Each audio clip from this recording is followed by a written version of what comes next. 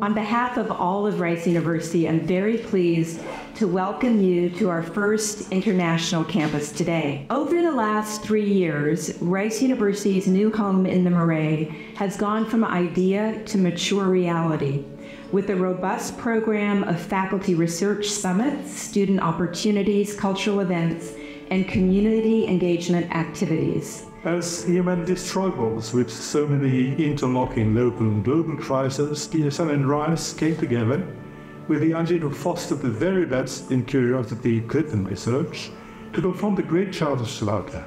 And really all of this is founded on fundamental science, new materials, engineering, the humanities, social sciences, the architecture, and all our disciplines and business together. Today and tomorrow, the Rice Paris Global Center will be the home of curiosity, exchange, and creativity.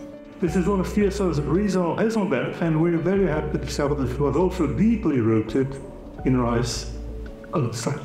Collaboration, shared research, and education engaged with the world's most pressing problems have been our vision from the start, which is why today's event is celebrated with Rice's most accomplished faculty and university leaders in attendance.